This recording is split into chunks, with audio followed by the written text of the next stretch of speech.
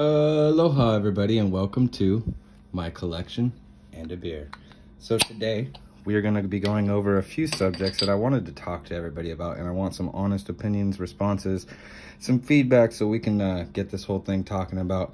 And first thing, right before I get started, cheers first off, but I wanted to give a big shout out to my girl Carmi, because she's just been there supporting me through everything that I've been doing. I mean, I'm a carpenter and all that, but by trying to branch out into this whole thing, and you know, you got to give your girl much love when they support your whole hobby and habits that you do and everything that's in a positive manner and a direction. So cheers to you, babe. Thank you very much. Love you. So next thing I want to go over is I got these packs, right? So if y'all can help me get to like 100 subs, when we get to 100 subs, I'm going to do a 20 spot like raffle giveaway for these 3 packs, the 2 Fallen Empires plus this Japanese ancillary pack. So if you want to get in on that, help me out, get this 100 subs. We'll get these things out for everybody. Check that out. So into that whole thing, let me take a drink here. I had a few questions for you guys. So I'm starting to get into grading cards, right? And so my question is, check this out, right? You have 2 8.5s. You have this 8.5 by CGC Universal and this 8.5 Alpha by BGS, right? And so it looks like with the BGS, you actually have a little more dings up on your corners and everything, as you can tell. And then you look at this Dark Ritual, it's in pretty great condition, right? So my question to you at this point, there's a little ding up in that left-hand corner, as you can tell, but this 8.5, I mean, is pretty solid. So my question to you is, why is CGC so considered so much more unreliable comparatively to the BGS, the PSA cards, and all that? So that's my question to you. I'm starting to grade a few cards of my own, and that's what I'm trying to figure out here and all that, and which direction I wanted to go. And then I had, well, would you grade packs at that point? You know what I mean? Like, if you're grading everything, right? So would you go ahead and grade this? Because the possibility of getting like one of those Godzillas in here and having it sealed and having it appreciate as a sealed product over a long time, would that appreciate at a higher rate than rather than just opening it and grading the card? Would you just rather like let that appreciate it at its own rate? You know what I mean? So that's my question to kind of you guys as far as grading packs and what you feel would be that. And then again, these are the giveaway packs that I've got. If we get to 100 subs, I got these guys for you. So hope you all enjoy that. Next thing I was coming up on was the difference between like unlimited and revised here. So right, so we have an unlimited graded Dark Ritual, and then I have my revised Dark Ritual, and as you can tell, one has the add the 3 black mana, whereas one has the actual symbol for that. So that's one difference that you have. There's a couple of differences that you have, but then you have like the 3rd edition, 4th edition. That one has a little ding up in the back. 3rd edition, 4th edition, where they're actually going to start having the dates at the bottom. As you can tell, you have a 1995 Wizards of the Coast right there, so that would tell you what edition you've got, whereas you have the revised and unlimited that would have no date at the bottom. So one quick way to see what you got going on there, and a quick way to look at what you have. So, and then my next question would be, so since the alphas and betas are getting at such a high price, when do you think the unlimited and revised will start catching up with that price? You know, will they start appreciating at a higher rate now that everything's starting to go away? You know, when you have like the nicer alpha beta cards, like, I'm gonna go show you real quick my alpha beta, right? So you have these alpha beta cards which are in pretty decent condition, right? So once all this stuff is gone, when do all the other vehicles, you know, like the revised and the chronicles and everything, start to catch up at that point? So here we go. I've started to collect these about like a few months ago, you know, probably like August, July is when I started seriously collecting. I played Magic back in 2000s, and then when I was in the military, I played because it was something to do when me and my buddy were back on the FOB. You know, we actually played some Magic games overseas and shit, so it was pretty fun, you know what I mean? And then I played back in the 2000s when I was in high school and stuff. So recently got back into collecting, so finally got my Gaia's Cradle, got our Time Spiral here, Sliver Queen, I've got another one of those coming in. I got a couple Tolarian Academies, the Pixie Queen. So this first section is all my reserve list cards. I have the Demonic Attorneys, the Dark Packs, Vesuvian Doppelganger again by Quentin Hoover. Quentin Hoover, rest in peace, brother. He's got some of the best art that I actually enjoy in the game. As well as, dude, Ed Beard, he's got some great art. I know he's out there. He's a friend of Luke's, and he's doing some great thing for Luke. If you guys can go check out 570 MTG Gaming, he's got a situation, a raffle going away for a nice playmat. If you guys want to go check that out, it's pretty awesome. So go hit that up. And then I have some of the dark reserve list cards. I got a Livonia Salone from the Legends, the Fallen Empires, which is a set that I'm actually really interested in because it's kind of the cheaper of the older sets, and I think it's going to appreciate at a rate pretty quick, you know, because it's just jumped to about $1,000 a box from, you know, one of the persons that's got a high quantity of the boxes, as y'all know, and then everybody else running at like $600 to $700, but their boxes aren't as in good condition. So I don't know, you know, I'm starting to think about getting one of these Fallen Empires boxes and moving on that. And I have some more Fallen Empires reserve lists, some Urza Saga reserve lists, the Centaurs, some Zephyds, some Lotus Blossoms. I got a couple Great Whales. Got my Herald of Sarah. She's a gorgeous card, by the way. A couple Karn Silver Golems. I mean, I just really appreciate that card.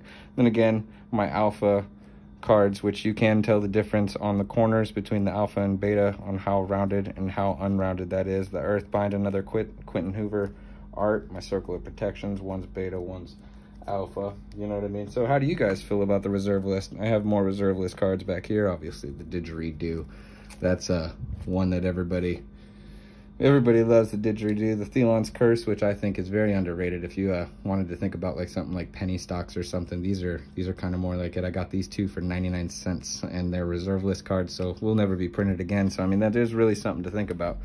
And then coming into here, I have my whole set of commons revised and everything. I did pull out the Dark Ritual so we could look at that in that other situation comparatively to the unlimited graded. So these are my revised set of commons. I definitely like a lot of the old artwork, the Kurt Ape, all that stuff like that. I mean, you have a lot of great artwork here. The Blue Elemental Blast, you know what I mean? Fucking all that, the Dredge Skeletons, the Fear, that card's been going up as far as the Alpha Beta. I mean, all those commons and everything from Alpha and Beta are starting to raise in price and will start to raise in price. I have a couple of my Demonic Tutors over here, a revised little Soul Ring, a couple Birds of Paradise. I think it's a 4th and 5th edition, or 3rd and 4th, whichever one of that set series came.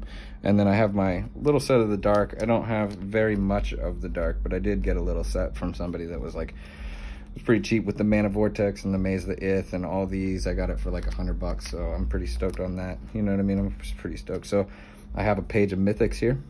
By the way, cheers guys, happy holidays, happy New Year's. I hope y'all are enjoying your family, love everybody, and do that whole thing. So my next question to y'all is, what do y'all feel about sealed product? Do you like sealed packs? Do you keep sealed booster boxes versus now new set boxes, I guess is what's coming out?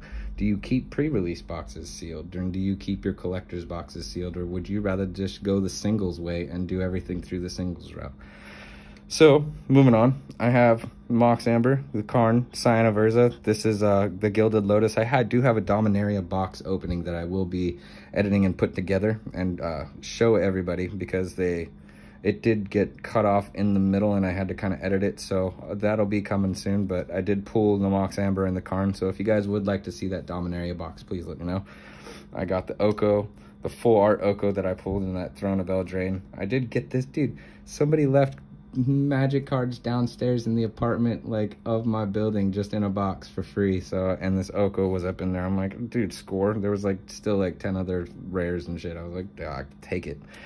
I got my Nissa. She's still sealed up in her pre-release pack, or her not pre-release, but her secret layer pack. I got the Nissa, the Grim Tutor, the Nahiri. Moving on to my next side, I got all my Zendikar Expeditions.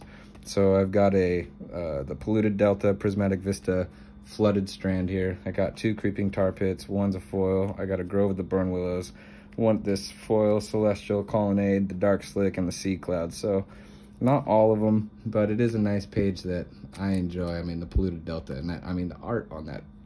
Let's just pull that out really quick, because this thing is just, I don't know if any of you have seen that card or had that card in your hand, but I mean, that art is unbelievable. So probably one of my favorite cards that I have here. Oh, my bad, guys. Didn't mean to shake y'all around. Phyrexian Land. So I did pick up one of those Phyrexian Land. These are my set list cards from the Zendikar set list boxes. I do have a page of Bird Maiden, so my girl kind of like tipped me off on this card, and it really was not too bad. I mean, they were like, a couple of them were $2, one was like $6. The best condition one was like $8. So I mean, these 4 were $1.50 for the revised ones. So I mean, really, I spent what, like $30 total with shipping and everything on a page of these. And I mean, if the Arabian Nights cards actually roll up to like $10 or something, then you have $50 you paid for yourself on the cards. So I'm starting to look at that kind of thing as far as an investment, you know, as that goes. Back here, I have my Fallen Empires cards that I pulled from the packs, actually, that y'all got to see me open, which was a fun time opening those old school packs. You know, I mean, like, just look at this artwork. Look at that artwork. It's pretty great. You know what I mean? So I do have some other collections. If you guys would like to see them, I wouldn't be opposed to showing you them. I have like an Urza Saga set. I have my Almond Cat set. I have a bunch of different things that I've been going through and all that. So with these are actually those Throne of Eldraine lands that I have the box opening on. You guys saw this. I'm kind of keeping him in here. Hopefully he'll start to straighten out. I do have one of those Commander Legends promos, which is pretty awesome. So that's pretty cool. I know the glare on that when I moved that up was pretty bad, so I'm sorry about that. But he is a pretty cool little Sangir. Flying, whenever another creature dies, put 2 +1/+1 counters on Sangir. The Dark Baron, whenever another player loses the game, you gain life equal to that player's life total as the turn began. Partner. So he's a pretty cool little card right there as far as a promo. So with these ancillary packs, like I was asking, do you guys keep things sealed, and would you rather open them? You know what I'm saying? Because look at what you can get. You have the 2 Mecha Godzillas. I got the foil. These were both from one pack, so you are going to get the moth eggs in each one of them, right? So you're going to get all of that no matter what. But you are also have the possibility of getting this guy. I can't never remember his name, but still a pretty cool card. I mean, check it out. I'm gonna pull these out for you so you can see what's possible, and we can get a nice little close-up. So here's your foil Mecha Godzilla, and then that dude.